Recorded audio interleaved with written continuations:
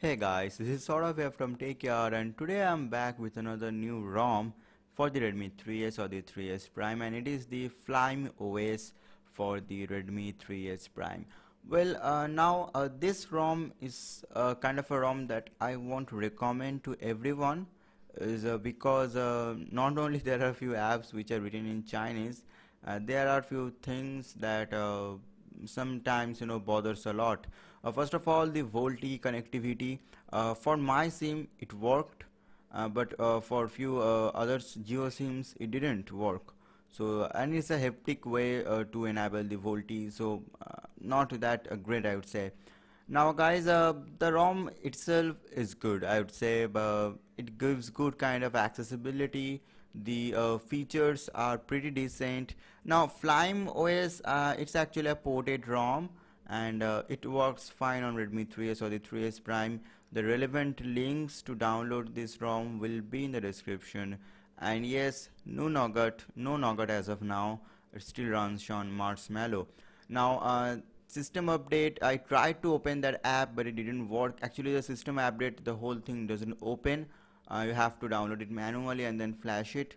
And there are few pre-install apps. The ROM is pre-rooted, that's a good advantage, I would say. And yeah, fingerprint and security, it does work. The fingerprint scanner accepts your fingerprint and works in that way. There is a display and brightness section. Few basic options are given there. In case of personalizations, there are not much, I would say, but only basic things are there, and there are some Chinese language, Chinese fonts that I don't understand. If you understand, why don't you let me know via the comment section below. I will be waiting for you there.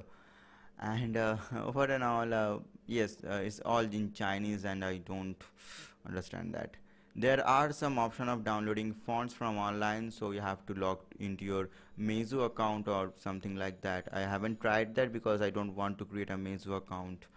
Now there is an option of display network speed, same as in Xiaomi.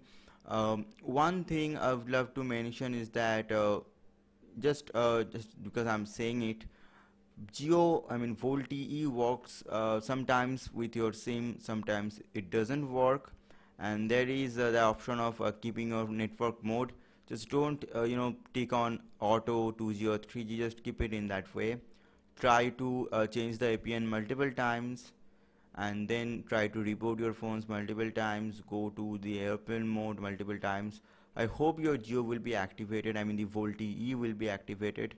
Sometimes it happens, sometimes it does not, so it entirely depends on your luck.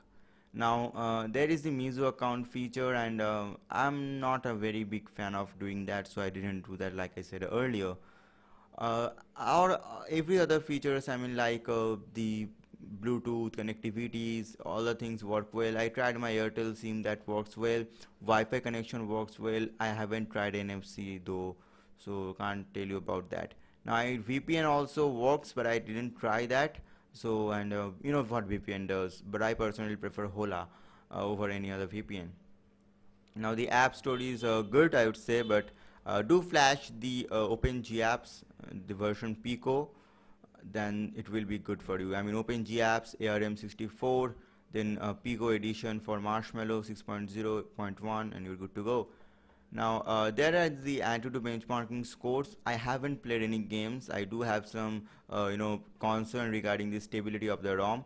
The Antutu benchmarking scores are a bit less than the average. The average is around 42,000 and it is at 38,000. One more big thing is that when I put the any object in the camera app is kind of squeezes the whole image, but the output is decent. The output came out to be very good, I would say.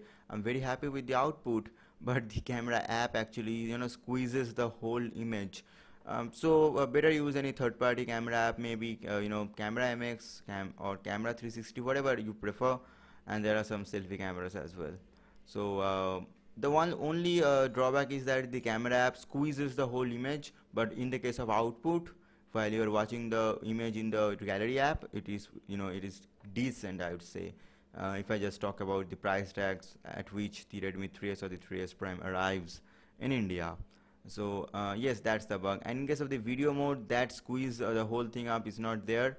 And one thing like I've seen in this OS actually is that the whole image never gets zoomed in. Like in the case of Redmi Note 4, while shooting video the image gets a bit more zoomed in.